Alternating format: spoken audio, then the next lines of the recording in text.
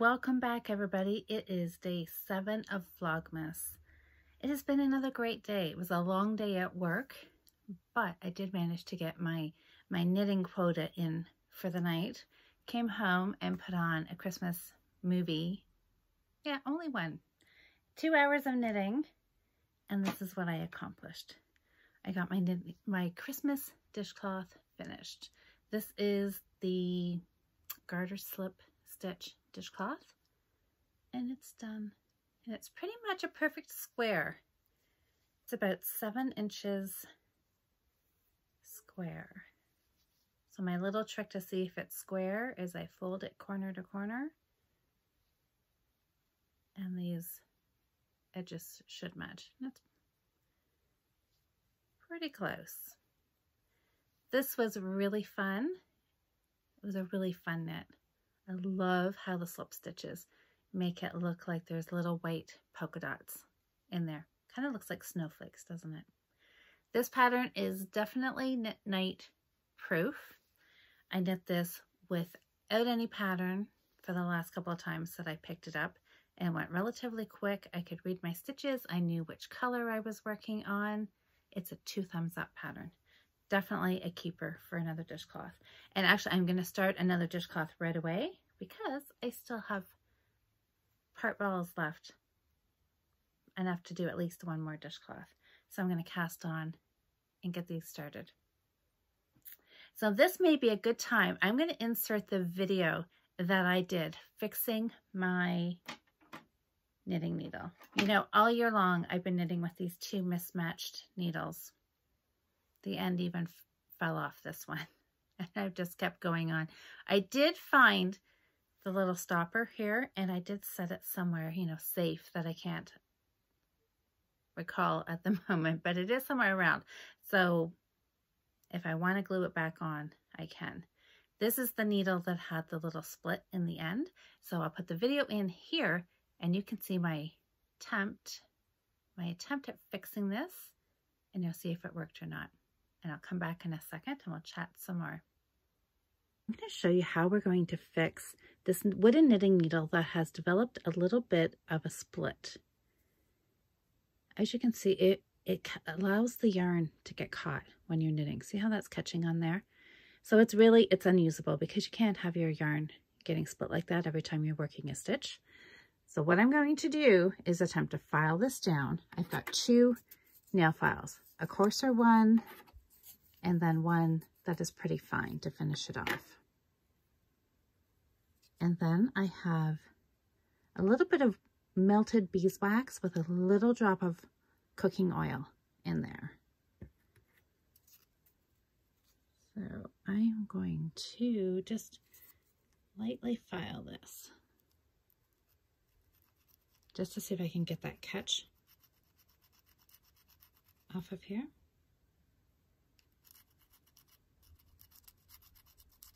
And worst case scenario, if it doesn't work, I'm not out anything because this needle is headed for the garbage at the way it is, because it's unusable. Okay, that feels pretty good. I'm going to switch to the finer one. Can just ever so slightly feel that there.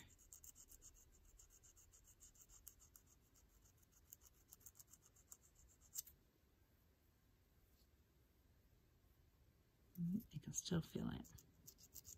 This is a Knit Picks needle. And I'm not sure if the problem is that there's glue or something has come undone, if the needle's dried out. Not sure what the cause was. I have used this needle a lot and I can still feel it. I've used this needle a lot this year. This has been my favorite dishcloth knitting needle, and I have used this every week of this year. This needle has been, oh, I can still feel it. This needle's been in use every week. I've been knitting at least one dishcloth a week. So this has been used a lot. Oh, that feels much better.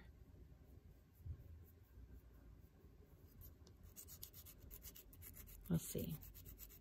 Like I said, we're not out anything.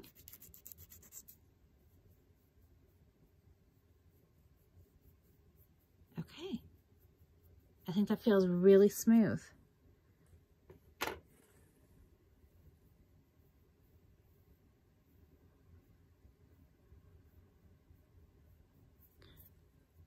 Now I'm just going to take a little bit of this beeswax and go over this. Now I have heard this is something that is probably a good idea to do on your needles anyways, just to help condition them, help to keep them from drying out. I don't know if maybe if I had done that earlier, this would have prevented the problem. I'm not sure. Oh my gosh, that feels, I don't know if I can feel something, but it feels like 99% better for sure.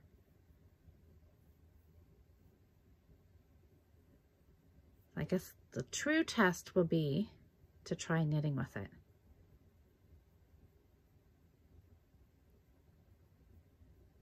There, I'm just going to rub that in, and I'm going to let this sit for maybe a couple hours, let it soak in, and then just take a cloth and just wipe off any excess. And I'll give it a try. And then I'll come back and let you know what I think.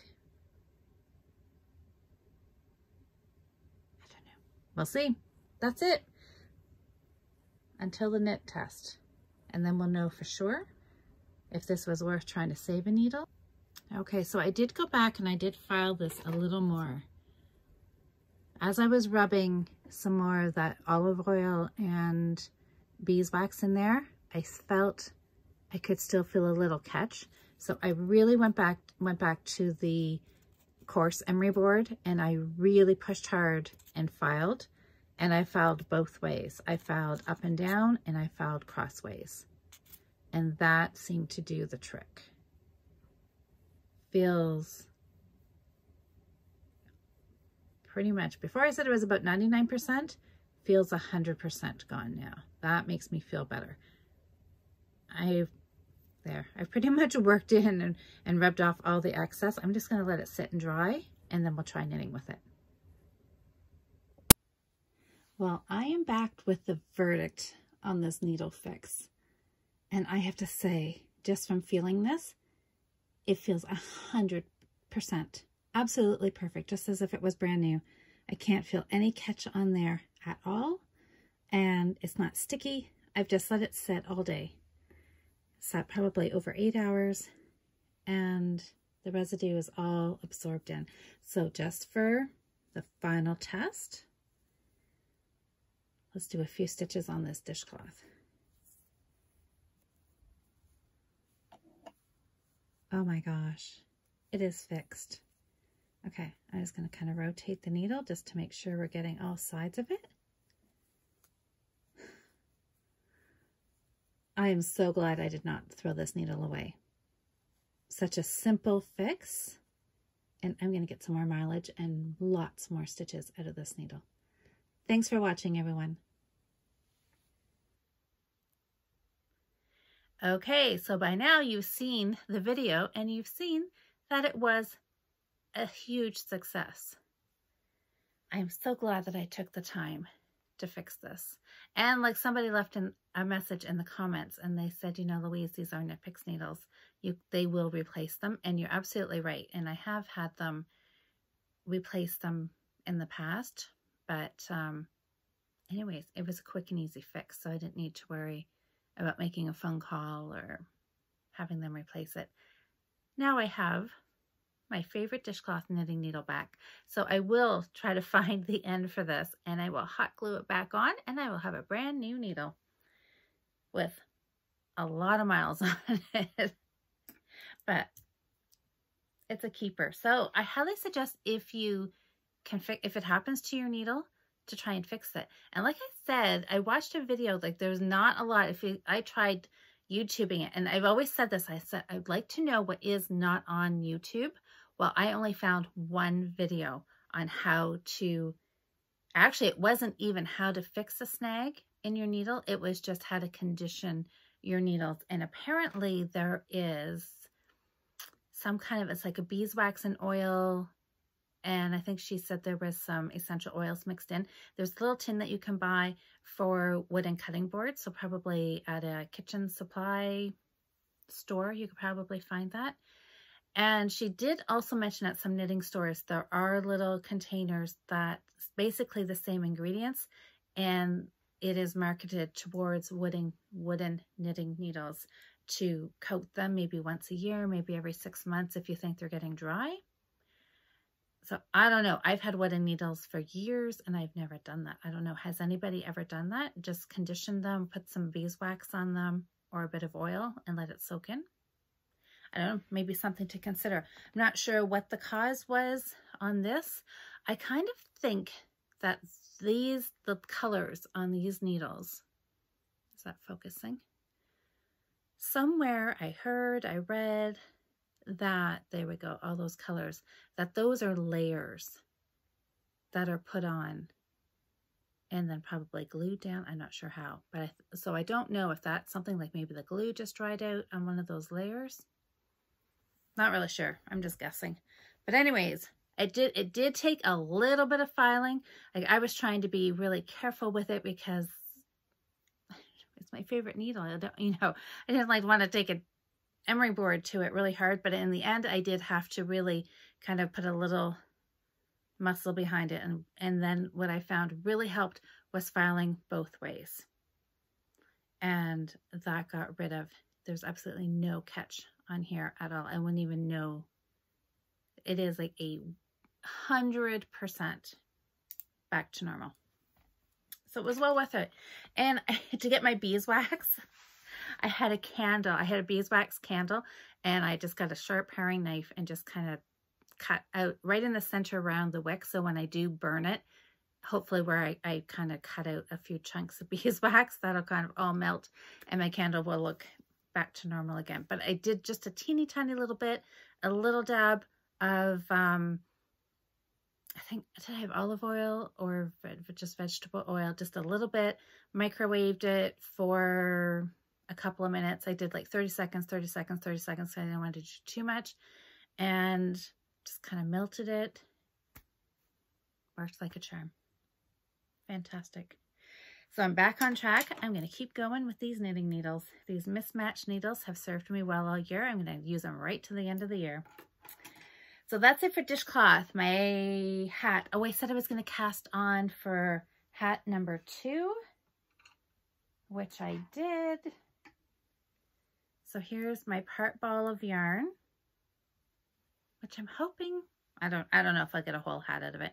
If not, I'll just have to pull out another ball, find where I am in the pattern, repeat, and carry on. But 4mm needle, I've cast on, and I've started round 1 in ribbing. So it started. It's on the needles, so now I can just pick it up whenever the urge strikes me, because I find I have to get the project right on the needles, because if I'm thinking about hat knitting and it's like, oh, I got to cast on, it means I got to find the needle, oh, I got to cut, blah, blah, blah, then I find I don't do it. But if it's on the needle, I can just pick it up and I can work a few rounds and carry on, and it goes, and I get it done so much faster. I procrastinate if it's not already cast on. I don't know why, but I find myself putting off the casting on, and it takes just a few minutes. Kind of silly, really, isn't it? Third project is my sock. So when I showed it to you yesterday, I had the heel flap done and I was ready to work the heel turn. So look at that. My magical heel turn. There's the heel flap and beautiful heel turn. I've picked up stitches on both sides. I'm back in the round and I've worked 2 decrease rounds already. So I'm on my way. I was gonna say I'm well on my way. I don't know if I'm well on my way, but it started. So there again, it started. And I think I would have had the same problem. If I had just set this down once I turned the heel and didn't pick up these stitches immediately, this probably would have sat for a couple of days before I picked it up. But now I'm set, it's ready. I can just pick it up and I can carry on. So I think that's what I'm just gonna work on for the rest of tonight and tomorrow, is just work a few more decrease rounds. I don't know, I don't have anything specifically planned out other than I know I need to get a bunch of sock knitting done and work on the hat, and I think I'll do another dishcloth. I think I'll just keep working on those. What I really want to focus on is I want to get a few more finished projects done out of this yarn. Boy, this ball looks like it's in bad shape, doesn't it? Maybe I should just wind it. This is my main goal. I want to get a few more hats and a couple cowls done out of here. So this is what I really have to work on. And my sock, I was thinking about this today. My goal was to finish it for the 24th, which means I really should try for the 23rd so I can weave my ends in and Kitchener stitch the toes. But then I thought, the Fiber Friends, we're podcasting again on the 18th. So I'm wondering if I could try to get these finished for that podcast. We'll see. So now I'm going to make my first deadline. Oh my gosh, which means the 18th, which means I really need the 17th. Might be doable. If I can't do for the 17th, then the backup date is the 24th, which will totally, easily be doable. So we'll see. It's just all about prioritizing and actually sitting down and knitting on it. Okay, the next thing I'm going to do, the last thing I'm going to do for tonight's video is I'm going to work on this. I am really excited to see how big this turns out. So I was thinking about how many wraps this was going to take. This was the large pom-pom that I made yesterday. And this took, each half was, I'm pretty sure I said 60 wraps with 3 strands of yarn to make this size pom-pom. And this one is quite a bit bigger. This is going to take a lot of yarn. I may actually weigh the pom-pom when I'm done just to see how much yarn it took. So I'm going to take all this off because I want to start from scratch. And I'm going to make it 3 colors. I'm going to use the red, green, and white again. This would have looked really cute though, just red and white, wouldn't it?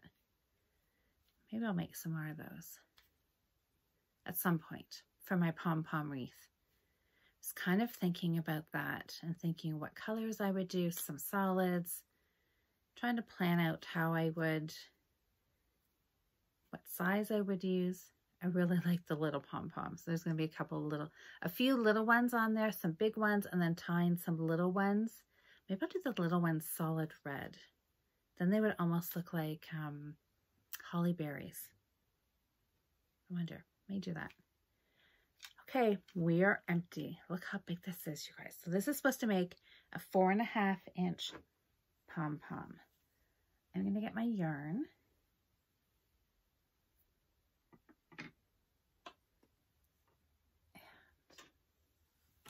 And I'm going to fast forward this because I have a feeling this is going to take a little while. And my arm may get sore wrapping this. We'll see. This will be a good test to see what kind of muscle strength I can build up making pom-poms here. Okay, so I've got my white end, I've got my green end, and my red. Okay, get untangled here. And I am going to start right now.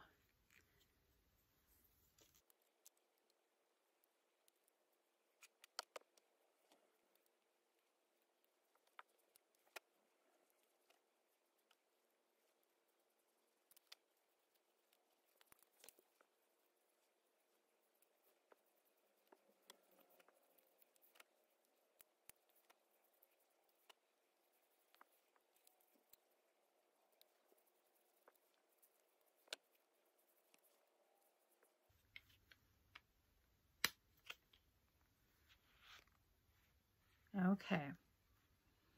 It took me 4 minutes to wrap, and it's 140 wraps. So it is just a little over full. I don't know, 40. I'm going to do a couple more just for good measure. 41, 42, 43, 44. We'll do 140. 145.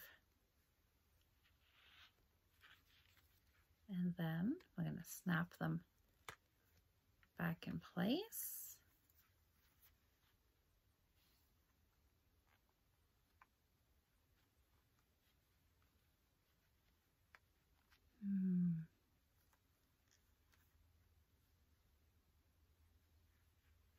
I need to put a couple more wraps on here.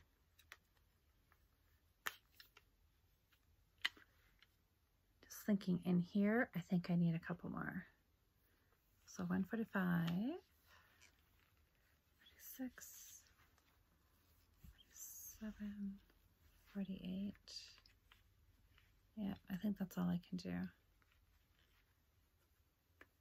Okay, I put on 148. And we'll close it.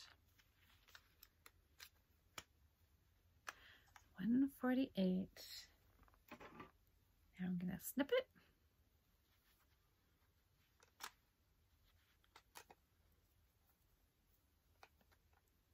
Ugh, there we go.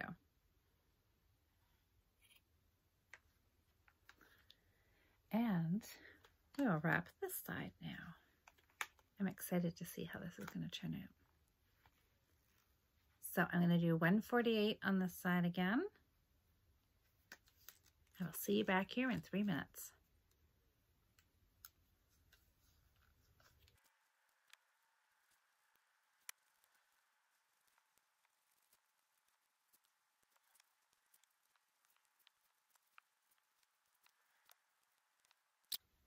There we go. I'm going to close it, snap it together, and cut the tails. Oh, wait.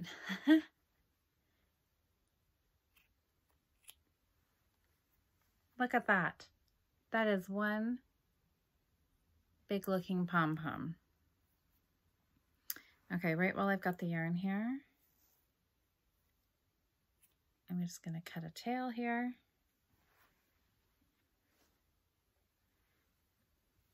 And now it's time to cut.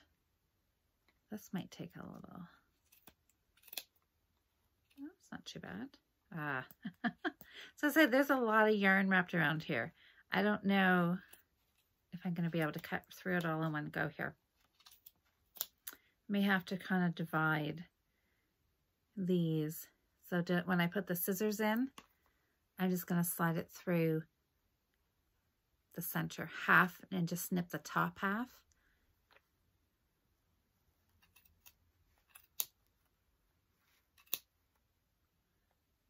And then now cut through all the way. It's just a little too thick, which I like doing it all in one shot, but there's just too much yarn on here.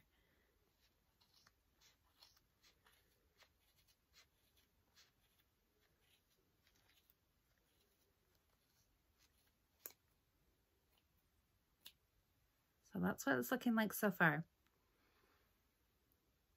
Almost to the top. I think this is going to be,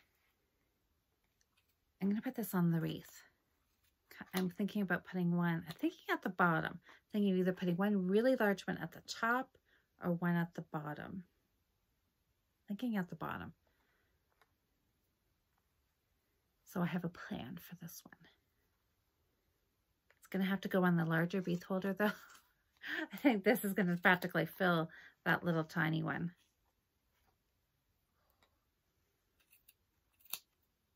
Okay. This is why you want really sharp scissors for doing this.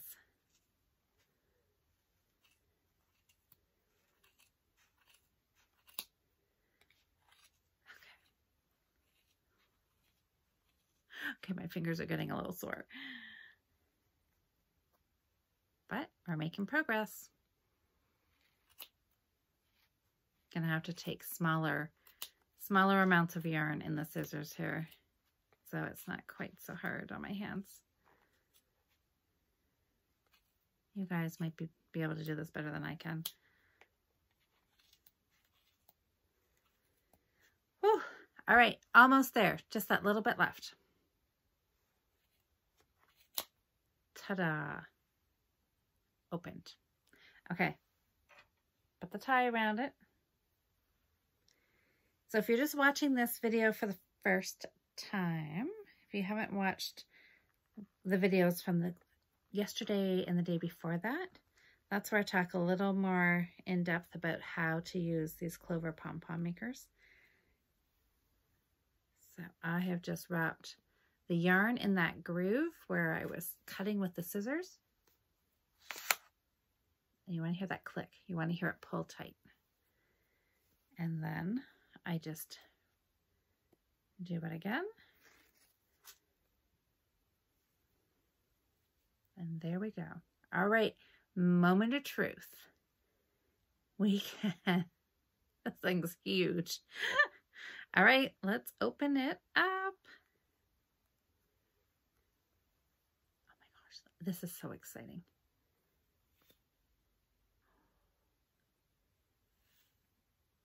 Oh my gosh, look at that. And this side, have to I just love that these have like safety locks on them. These big pom-pom makers. That just makes me giggle. All right, open and open. And then we're gonna find the little discs on either side. Okay, that popped right off. And look at how big this thing is. Now, let's see. Hopefully that fills in nice. Let's give it a fluff.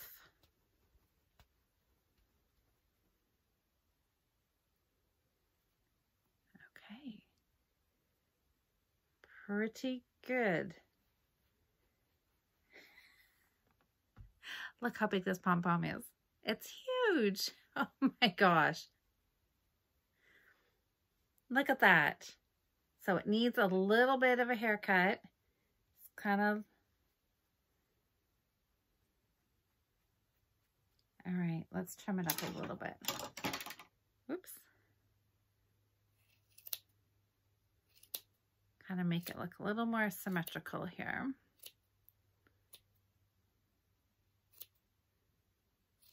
Snip, snip, snip. Okay, I think so. This is going to go on the pom-pom wreath, which I have here. I'll hold it up here in a second. Let's see. I don't know.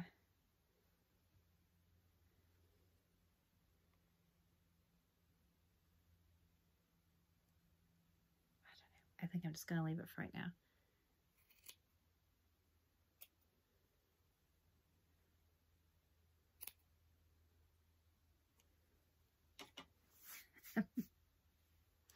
Look at that. Pretty good for a giant pom-pom, right? So this was our big one from yesterday. Here's the big one from today. Oh my gosh, that makes me so happy.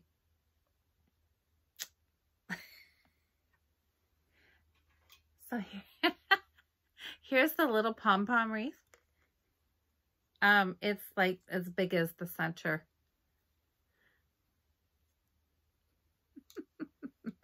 Obviously, it's not going to go on this one. I don't think. That would be kind of fun, though. You could just...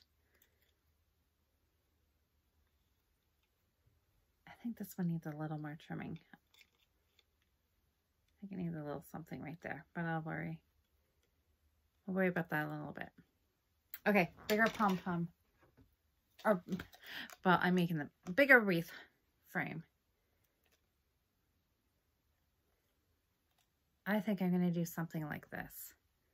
And just put this one large pom-pom on the bottom. And then fill up with smaller ones. So there we go. There's the giant pom-pom. So I really quite like this. What do you guys think? Has this convinced any of you? I know there's a couple of people I'm thinking of specifically who are not pom-pom lovers. Does the big one, does that change your mind? Do you absolutely love it? Or you probably not. Anyways, I really like it. I think it is a statement piece. That's what I think it is. I think Daisy likes it, apparently. She would probably love to play with it. Okay, everybody. Well, I think that is it for tonight. So I will be back tomorrow. And maybe I'll have some pom-poms tied on here. Or at least some more made. And we can kind of figure out how we're going to position them and put them on here. Oh, this has been really fun.